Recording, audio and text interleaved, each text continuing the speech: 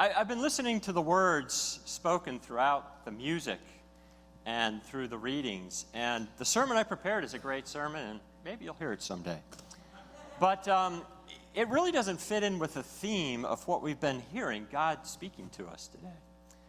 And usually when I prepare the words, I think hard and long about the theme to try to make it fit in, and for whatever reason this week, that didn't happen. So, you are going to get something that you will probably never get again.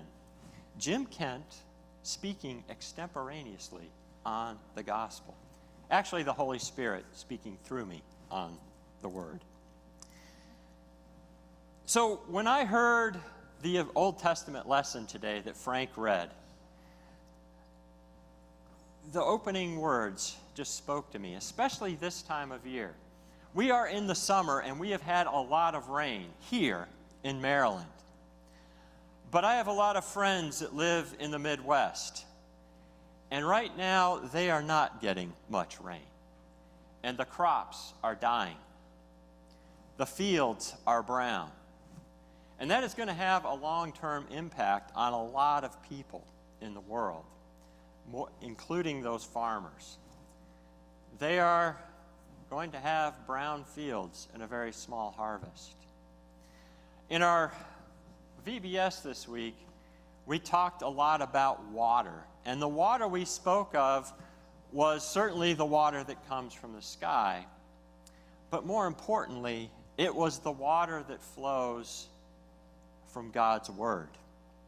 And as we heard God's Word today, we are probably all shaken by things going on in our life, by the dry spells we all face, by the lack of crops maybe, by the lack of money maybe, by the lack of friends maybe, by the lack of any number of things. There is a lot of lack in this world, if that makes sense. A lot of lack. That kind of doesn't make sense. But there is a lot of lack. And that lack affects each one of us here today.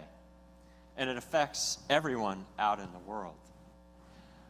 But there's one thing we do not lack. We do not lack the gift of faith in our God and His grace and His mercy that overflows into our lives. And that is what God is speaking about in all of these passages that we read today, in all of the beautiful music that our choir sang today. Isaiah writes, "For as the rain and the snow come down from the heaven, and do not return there, but water the earth, making it bring forth and sprout, giving seed to the sower and bread to the eater, so shall my word be what goes out from my mouth. It shall not return to me empty, but it shall accomplish that which I purpose, and shall succeed in the thing for which I sent it." That's a promise from God. His word shall succeed for the thing He purposed. And His purpose is indeed to care for His creation, but even more, it is to care for you and me. It is to bring us back into His eternal presence. Yes, we live in a desert of sorts right now. We live in a time when we are troubled by any manner of things. And I'm no different than any of you. I read the news. I see what's going on. And it troubles me. My soul thirsts. My soul thirsts for resolution to all of these problems. God promises resolution will come. This dryness that we all find is a result of the fall. It's not what God intended. When we read God's word, what did God intend when He created all things? After each and every day of creation, what did He say? He said, "It is good. It is very good." That's what God intended. But when Adam and Eve fell into sin, it became broken. And when a container is broken, it can't hold the good. When your water bottle breaks, it leaks, and that water drains all over the place. It can't do what it was intended to do. And we read right after the fall, God says this to Adam. He says, "Because you have listened to the voice of your wife, you have eaten of the tree of which I commanded you, you shall not eat of it. Cursed is the ground because of you. In pain you shall eat of it all the days of your life. Thorns and thistles it shall bring forth for you, and you shall eat the plants of the field. By the sweat of your face you shall eat bread till you return to the ground. For out of it you are taken, you are dust, and to dust you shall return. Thorns and thistles it shall bring forth for you." That's a result of the fall. Those thorns and those thistles, that's the brokenness we all live in today.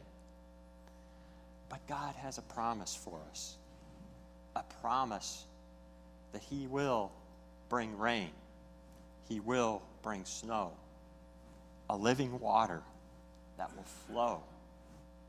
A living water that will nourish our hearts and our minds and our souls.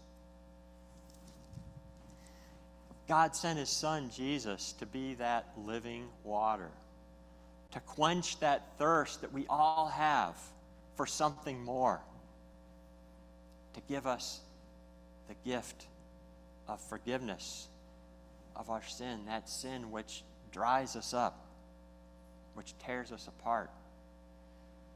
Jesus has given us that forgiveness through the living water of His life and His word as it flows from the cross.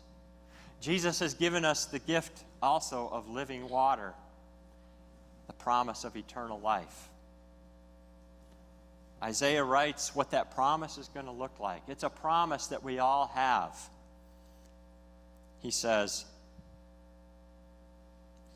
"For you shall go out in joy, and you shall be led forth in peace.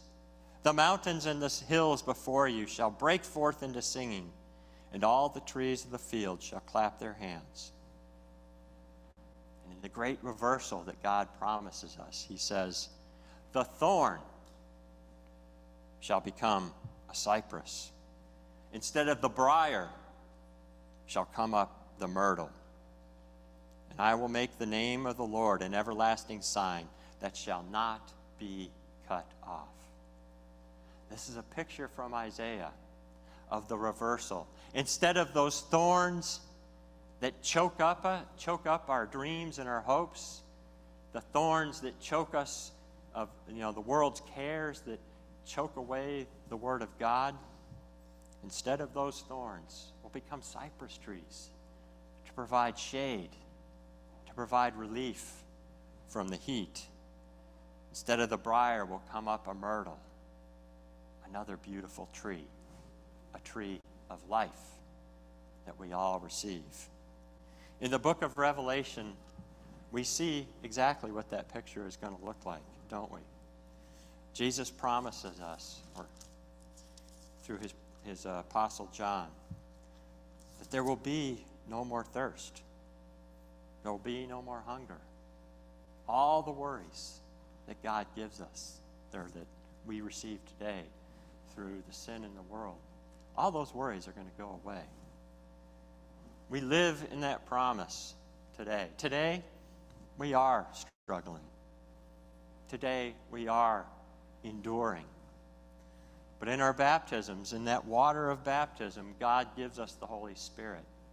And that Holy Spirit enables us to endure these trials, these tribulations, and all these things that are happening. And as Paul tells us, when we struggle, and do we struggle? What do? Abba, Father.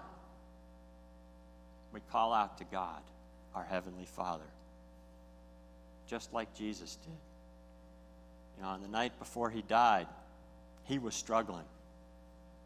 He was in the Garden of Gethsemane We read in the Gospel of Luke that sweat was dripping from him like blood as he knew what was going to happen. And that's exactly what Jesus did, was he cried out those same words that we cry out, Abba, Father. He says, all things are possible for you. Remove this cup from me, yet not what I will, but what you will. Jesus endured because his Father, his Abba, gave him the strength to endure his time on the cross. And through that, we have been cleansed of all of our sin.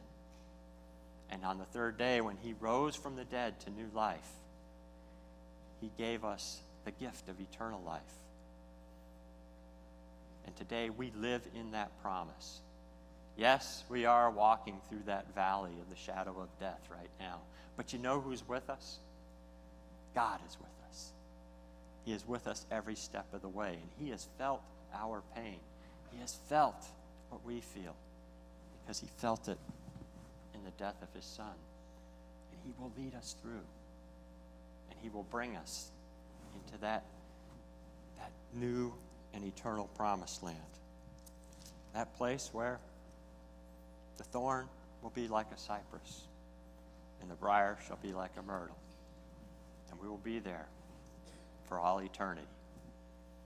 And it will be very good. Now may the grace of our Lord Jesus Christ, the love of his Son, Jesus Christ, and the fellowship of the Holy Spirit be with us all. Amen.